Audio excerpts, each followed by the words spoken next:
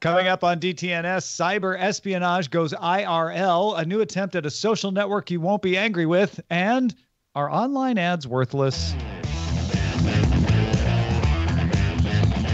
This is the Daily Tech News for Thursday, November 7th, 2019. In Los Angeles, I'm Tom Merritt. And from Studio Redwood, I'm Sarah Lane. From Oakland, California, I'm Justin Robert Young. And I'm Roger Chang, the show's producer. I was having a good time talking about Ford versus Ferrari. We were talking a little bit about Olympia in Washington. That's all on Good Day Internet. If you want to find out what we talk about there and become part of the crew, join us, patreon.com/DTNS. Let's start with a few tech things you should know. Sources told the Wall Street Journal that Google is considering changes to its political ads policy and has held internal meetings on the subject, maybe sharing information with staff later this week. Google's employees speaking to the Journal suggested that the changes may involve restrictions on what audiences ad buyers can target. Tumblr added a group chats feature that they can have up to 100 members. You can be created and managed by any user and be publicly viewable. Chat owners can invite and remove members, delete messages, and any Tumblr user can report a chat for violating Tumblr's hate speech policy or community guidelines. Group chats will surface in Tumblr searches along with other content.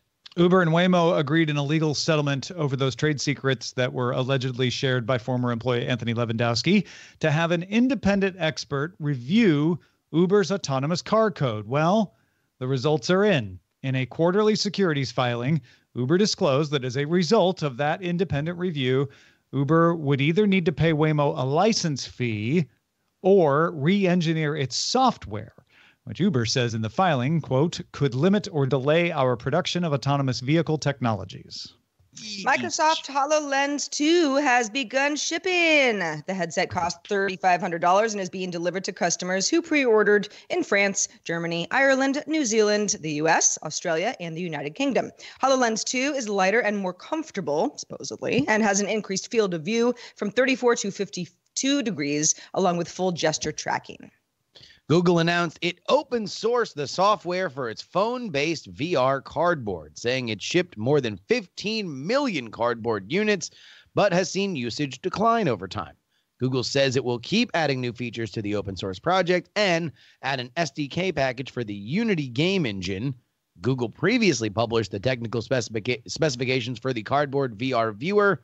Back in October, Google discontinued its Daydream VR platform. And YouTube announced an updated design meant to maximize room to the videos and their titles, plus other new features, including an add to queue option on the desktop and a desktop version of YouTube's Stop Suggesting feature. The redesign also adds higher resolution previews and gives more space to the channel icons beneath each video. Wouldn't it be nice? We can have longer titles now. There's more screen real estate.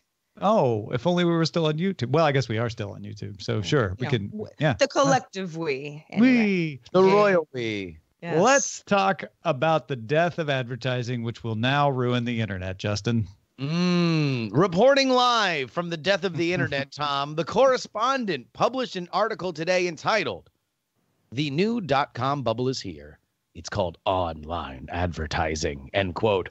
The argument walks the reader through the evolution of online ads, starting with a 2003 meeting between then president of Viacom being horrified that Google's Larry Page, Eric Schmidt, and Sergey Brin believed that ad value could and was being measured at all. Fast forward to 2018, when more than $273 billion are spent on digital ads globally, according to research firm eMarketer, with the majority going to Google and Facebook. Reporters Jesse Frederick and Morris Martin tracked down data and economic experts who had worked on a variety of big tech companies over the last decade, plus coming to the eventual conclusion that the math men, quote unquote, don't really know how to accurately track consumer behavior. Yeah, there are a lot of really good things to pull out of this. It's a well done piece. The quote that I want to pull out particularly is, most advertising platforms can't tell clients whether their algorithms are just increasing the selection effect or whether they're bringing in people who wouldn't have come in otherwise. There's a great example in there about eBay saying we're making so much money off of our ads, but look at the conversion rate and the amount of money we can attribute to each click. And an economist was brought in and said, well, yeah, but you're also the top search result. Like if you didn't pay for that ad, you'd still be at the top of the page. Let's do some A/B testing.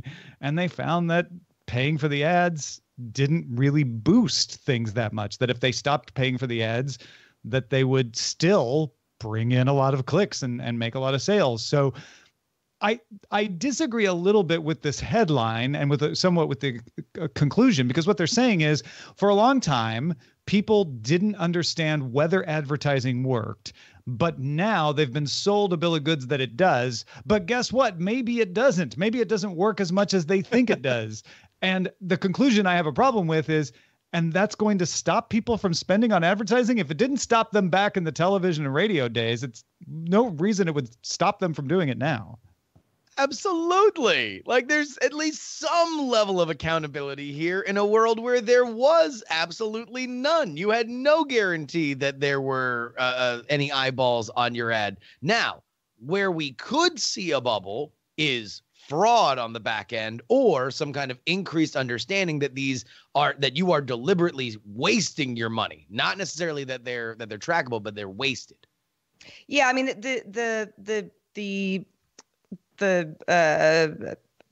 what you said, Tom, about eBay being at the top of search results and maybe spending money that it did not in fact need to burn to get the same result. That's interesting. You would think that a company would go heavier R&D into figuring out how to spend less money instead of just spending money that some department at some point was created to have, and there's a budget and you got to get through it through the year type thing, which I think that is in general what the article is going for here is we have set up this process based on a lot of data and, a lot of economic experts. And when you really sit down and talk with a lot of these folks, it turns out that there are a lot of differing opinions on what's really going on. And there are a lot of really smart people who are simply working for very high wages at companies like this because somebody at the company heard once that you had to do it this way.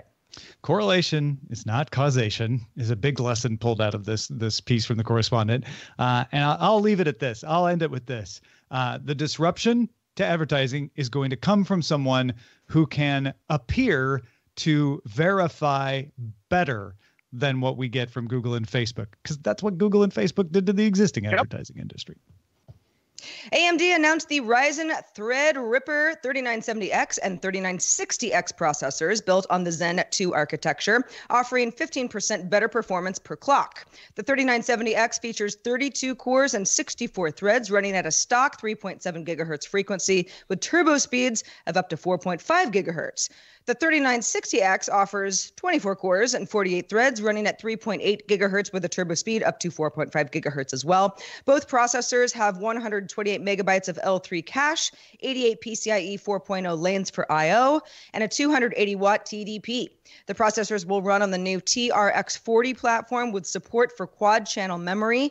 The 3970X costs $1,999, and the 3960X costs $1,399 at launching November 25th. I will not take away from Roger Chang's enthusiasm here. Roger, I know you're probably the most excited of all four of us. This means a lot. I mean, other than the fact that you get 88 PCIe lanes, although once you go through the math, it whittles down to like 64, 68. This really proves that AMD is in it to really win it. I mean, they don't just want to be the crown on the power versus the value proposition. They want to be like top dog, like just pure performance. And they're doing really well, so much so that Intel recently, as we know, a couple of months ago, cut their prices in half because they were feeling the heat. Yeah. So if someone would like to buy Roger one of these cards, let us know. Feedback at dailytechnewsshow.com. Yeah. Come on. Give Roger a card. T-Mobile will activate its 5G network in the U.S. on December 6th of this year. 200 million customers will have access at launch, with 5,000 cities and towns covered by the end of the year. At least they might. We'll get to that in a second. T-Mobile also plans to launch a $15 a month 2 gigabyte plan and a $25 a month 5 gigabyte plan. Each plan would get an additional 500 megabytes added each year for up to 5 years as a little bit of a loyalty thank you.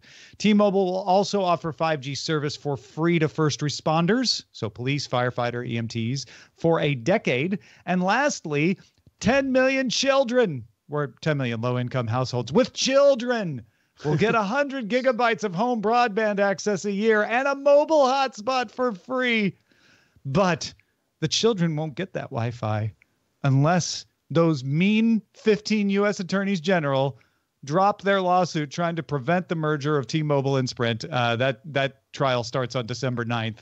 It's not going to get resolved by December 6th, that's for sure. So I'm a little curious how that's going to work, John Legere. But T-Mobile really on the charm offensive here. You know, and I understand that, T-Mobile's stance, whether or not it's true or partially true, is that, well, we need the influx of the combined company to be able to have the money to be able to provide these services. Sure. And maybe it's lip service and maybe it's all true. But it's very hard to be like, you know what we'll do? We'll throw in some data to the firefighters, when they're trying to keep people alive. But you know what? We're not going to do that if this merger doesn't go through. We don't care that much. We just want the merger to go through first. It's almost like bringing it up makes them look bad. Mm. Yeah. Well, and next what I've heard, and I'm reporting exclusively, is internet for wounded veteran dogs from overseas and for newborn babies. There's just look. They won't have the network capacity to cover all those firefighters if you don't approve the merger. Exactly.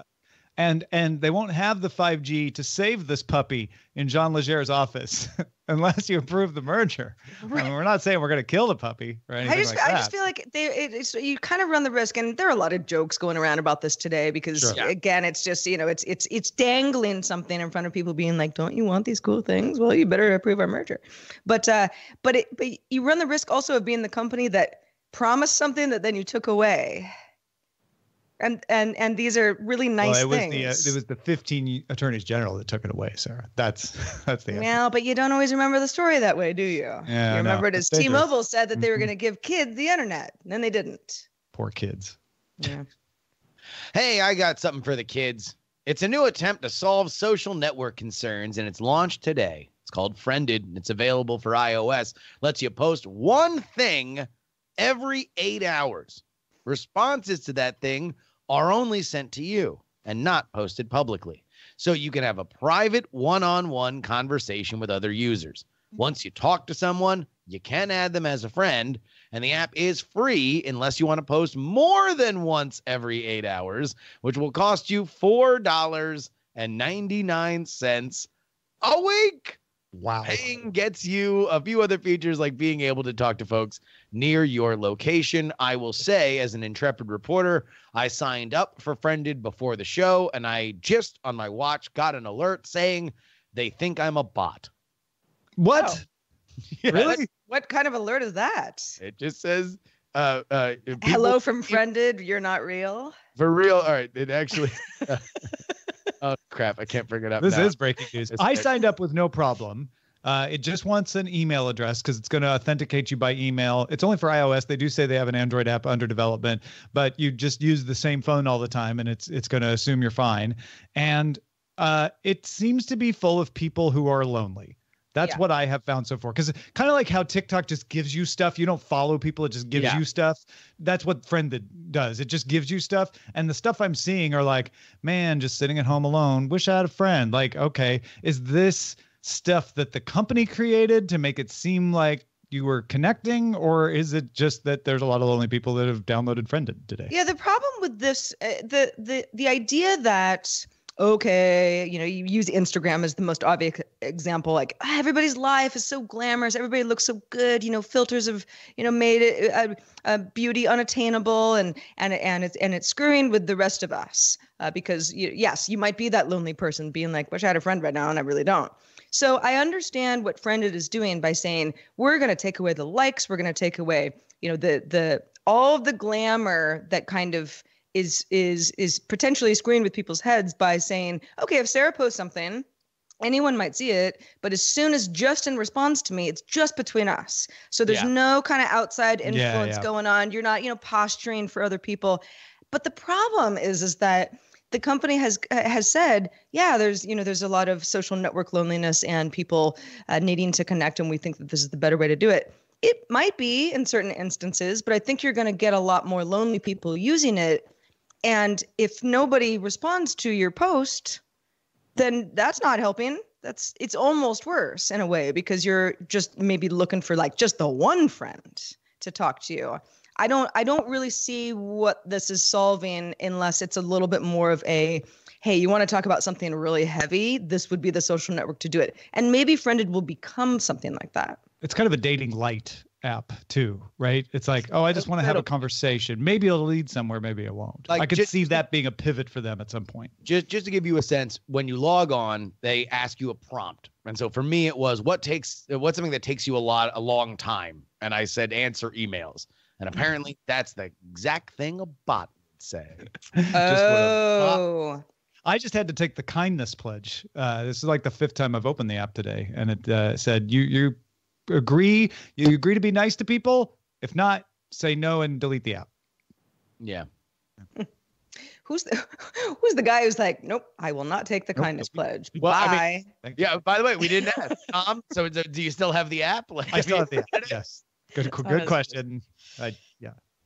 Speaking of kindness, this is a weird one. Overnight in the U.S., some mobile customers from pretty much all major carriers reported receiving text messages that appear to have originally been sent on or around February 14th, which is Valentine's Day in the U.S. of this year. So almost a year ago. The texts all appear to have never been originally received. So the send never happened. Nobody received them, not getting it twice. These are new texts, except for the fact that they're just extremely old and there's a lot of context missing. iPhone and Android users all reported receiving the delayed messages. T-Mobile, Sprint, AT&T, and Verizon also mentioned, as were some regional U.S. carriers, some carriers in Canada, even a few Google Voice users. So somewhat of a widespread issue that there doesn't seem to be a very good answer for. A Sprint spokesperson said that it was a maintenance update last night that caused the error.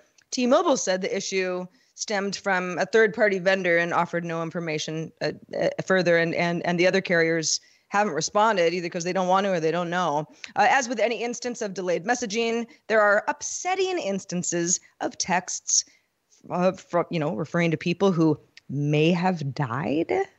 There's no mayhem about it. There are texts from people who are dead. I'm just saying, in general, there are a lot of reasons you could get a text from somebody who actually sent you a text in February where it would be extremely upsetting. But that's what I'm saying. This is upsetting because these people are now dead, and they weren't when they sent the text message.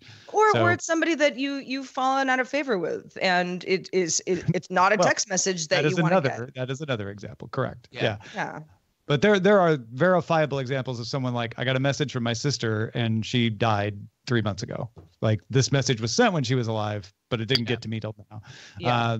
There are some examples of messages where someone said, oh, mom's doing great today, because she was on February 14th, but she died since then. Like, this is upsetting to people. I'm not saying there needs to be damages or anything, but this is weird.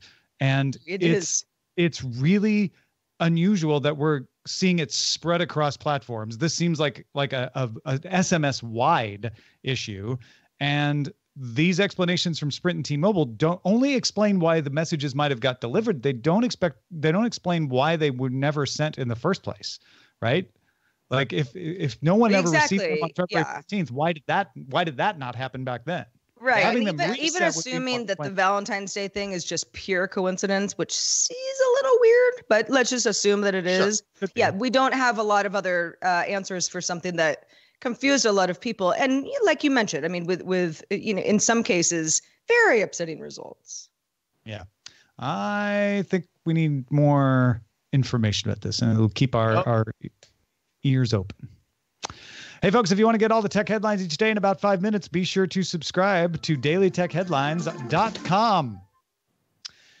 The U.S. Justice Department has charged 2 former Twitter employees with spying for Saudi Arabia. Former Twitter Media Partnership Manager and U.S. citizen Ahmed Abuamo, was arrested in Seattle Tuesday.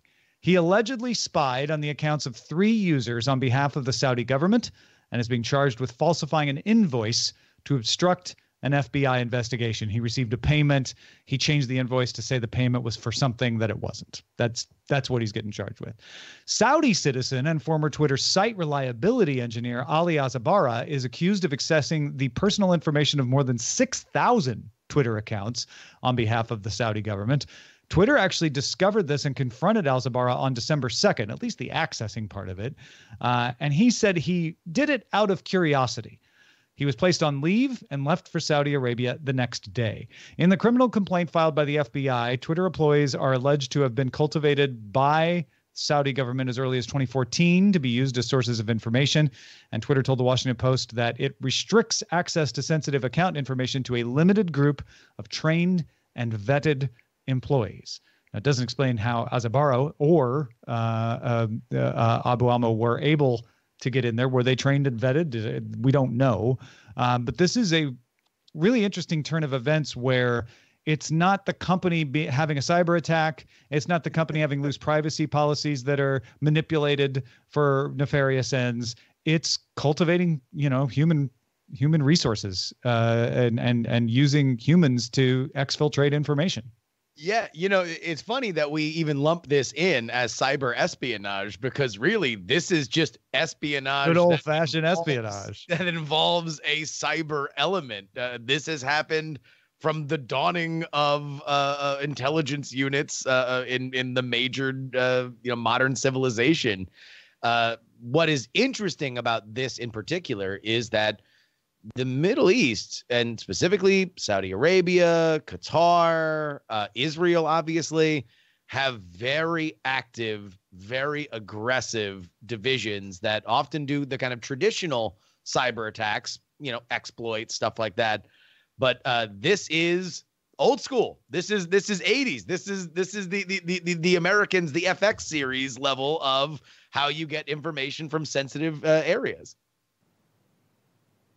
Yeah, I mean, like you say, it's straight out of the Americans. It's cultivating human assets, and I think that is the part that I understand why Twitter is not going to say more than boilerplate about this, because from this Washington Post report, it sounds like Twitter confronted Al-Zabara because they caught him doing something he wasn't supposed to do. So maybe he wasn't vetted. Maybe he stole somebody's access or something like that, or went in on somebody else's terminal. They caught him, they suspended him, and then he bolted because Twitter probably then, I don't know, may have gone to the FBI to say, we've got an employee that did something suspicious here.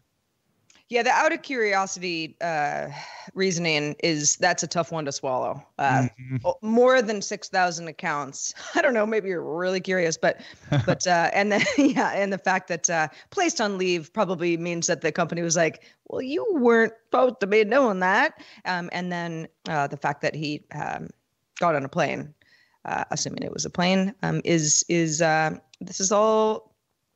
It's a story, like you said, Justin. It's a story that it's going to be. We're probably going to hear a lot more about this, and it's probably happening at a lot of companies. In fact, I'll go ahead and bet that it is. Well, I mean, it's certainly, if you are all major industrial powers in the modern world are trying to spy on each other. Like this is just a constant that is happening.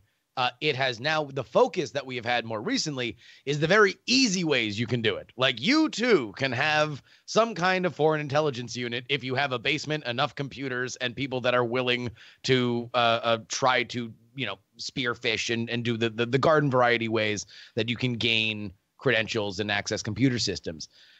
What is fascinating about Twitter, and you would have to assume Google, Facebook, any organization that tracks a tremendous amount of data, many of which, or much of it location data, is they now are probably richer targets than some government entities because this is real time, softer target, and all you have to do is convince somebody these assets. I mean, these are I assume younger people because a lot of the staffs at these companies are on the younger side.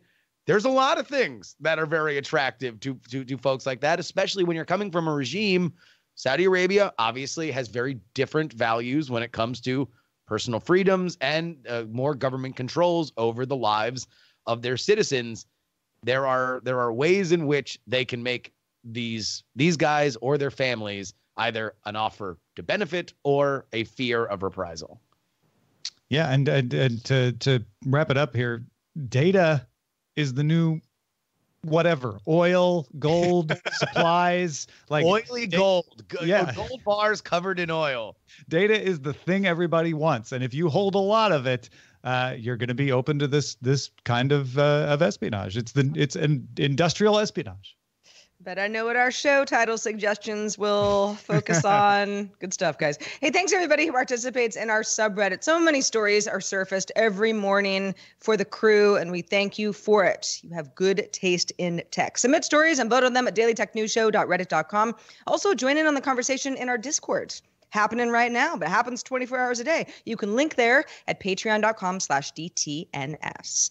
All right, let's check in with Chris Christensen, the amateur traveler, who has a warning for travelers who take selfies. This is Chris Christensen from Amateur Traveler with another Tech We're not hearing in Travel anything. Minute. So, as you know, selfies have had a big impact on the travel industry, but one woman recently went too far with her desire to get that perfect selfie, according to an article from CNN Travel.